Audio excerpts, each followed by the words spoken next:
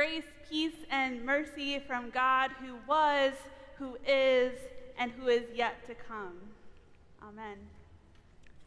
Well, good morning, everyone. It is so good to be here worshiping with you and online. If we have not met yet, my name is Rita, and I am the new intern pastor here at Bethany. And I'm excited to learn and grow with you all over the next 2 years. A funny thing happened the other day. My black lab, Jelly Bean, and I went on our first hiking adventure in the mountains, and as we were hiking up, Jelly Bean, of course, bounding along because she's an energetic puppy, and me breathing hard because I'm still adjusting to the altitude.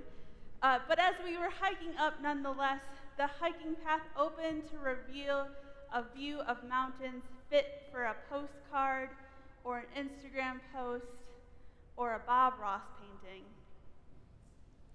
At that moment, the only thought that crossed my mind was, oh my goodness, I live in Colorado.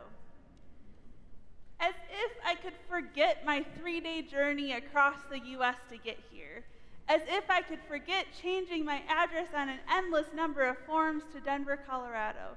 As if I could forget driving towards the at least a little bit visible through the smoke mountains every day on my way to work. Yet, in that moment, the fact that yes, I live in Colorado became very real.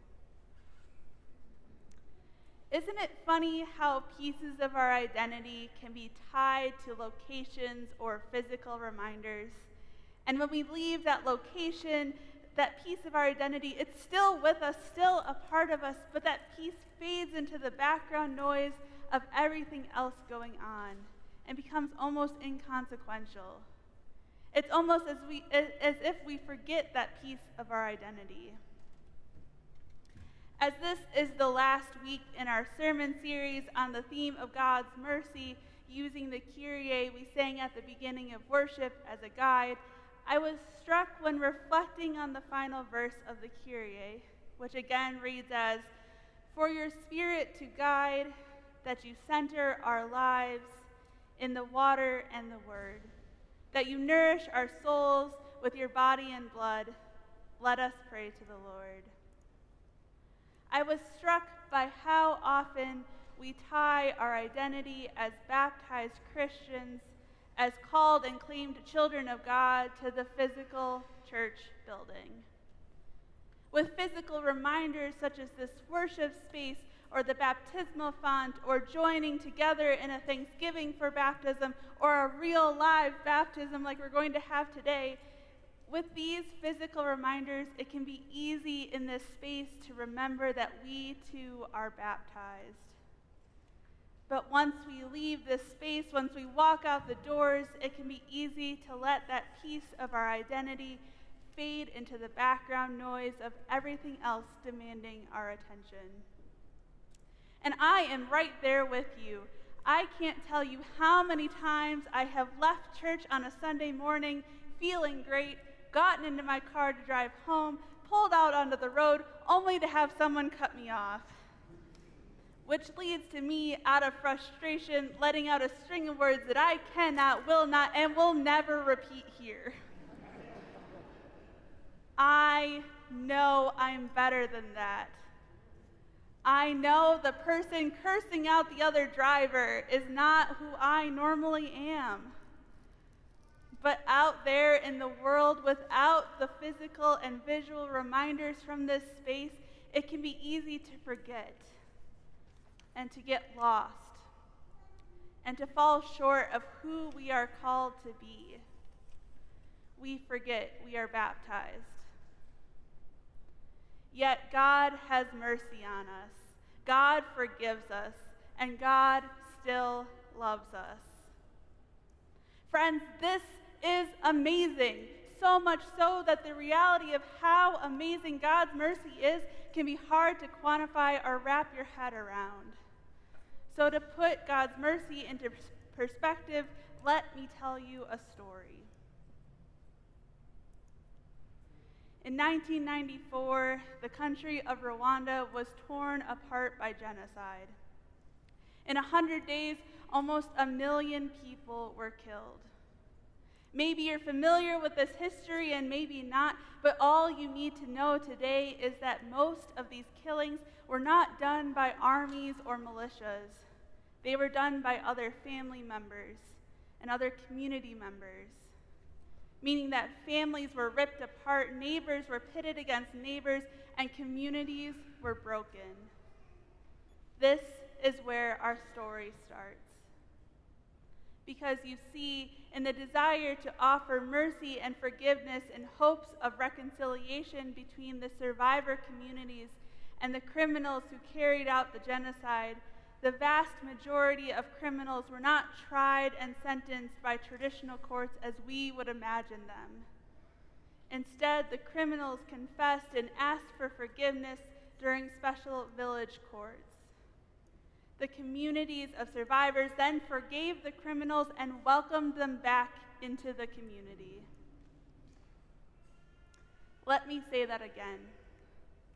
The survivors of the genocide forgave the criminals and welcomed them back into the communities. Beloved, while this is an amazingly incredible act of human forgiveness, God forgives us all even more. God's forgiveness is not bound like human forgiveness by conditions or exceptions. There's no dotted line to sign or small print to read for this forgiveness. We are dead to sin and alive to God in Christ Jesus. Or in other words, we are free to be who we were made to be. No longer do we have to live in fear of sin and death, but instead we get to walk in newness of life. Friends, God forgives us. God has mercy on us.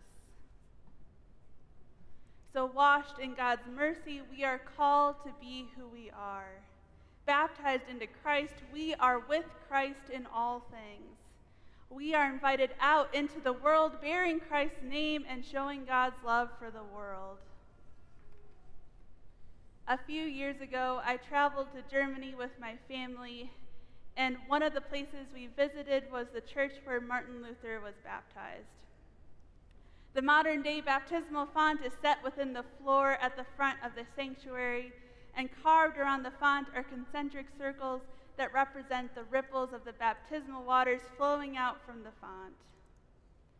The ripples progressively work their way through the church, up the walls and windows, and even out the front door and spill into the street, calling people as they exit the church to remember and live out their baptism in the world beyond the walls of the church building.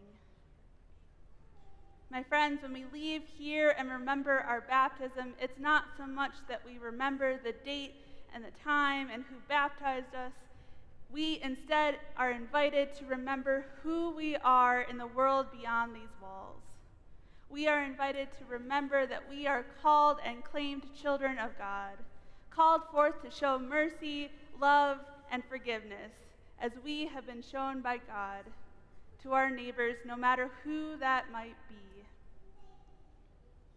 And yes, it's inevitable. We are going to forget. We are going to mess up.